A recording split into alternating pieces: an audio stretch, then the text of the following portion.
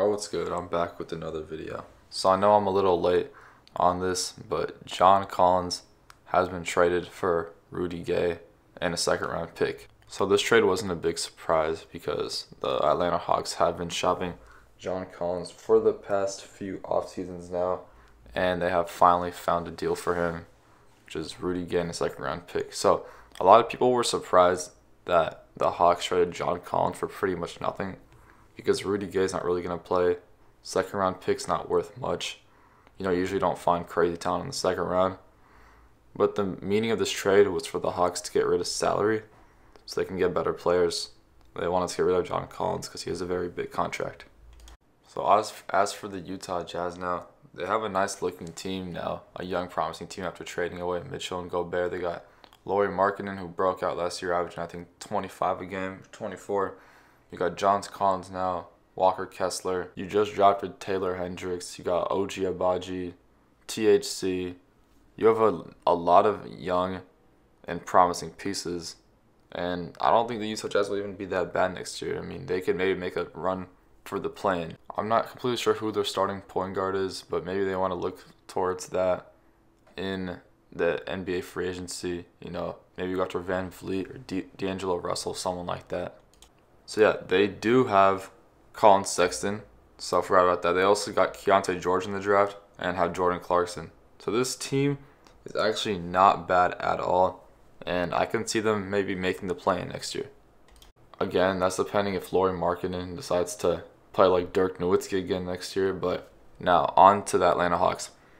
This team last offseason traded for DeJounte Murray from the Spurs. They gave up almost all their first-round picks, and they were literally the most mid team in the NBA, going 41-41. This team was straight mid. Trae Young didn't play that well. DeJounte Murray didn't play that well. And this offseason, they've been looking to pretty much blow up this whole team. And every single piece on this team is available, including Trae Young and DeJounte Murray, who they just traded for. Currently, Atlanta's trading a lot of their players away. They just started with John Collins, and according to rumors, Clint Capella is rumored to be next. I've heard teams like the Kings, the Mavericks, the Sixers. All those teams could be interesting, but I think that Atlanta Hawks should just keep, trading their pieces away, maybe even trade DeJounte Murray away. There are a lot of rumors about Trae Young right now, whether he's going to stay. He's been in Atlanta for about, maybe 4 or 5 seasons now in the NBA, and there has been some rumors of him maybe teaming up with Doncic in Dallas, going to the Lakers. There's been a lot of rumors about Trae Young. I say give him one more season and just regroup this team. Trade Capella, get some more shooters around them. Get a more offensively gifted center. Maybe look to get Cat. But yeah, I wouldn't say to give up on the Trae Young Atlanta Hawks era just yet. It has been only 4 or 5 years, but hey, he did get you to the Eastern Conference Finals just, 2 years ago or 3 years ago. That was not too long ago.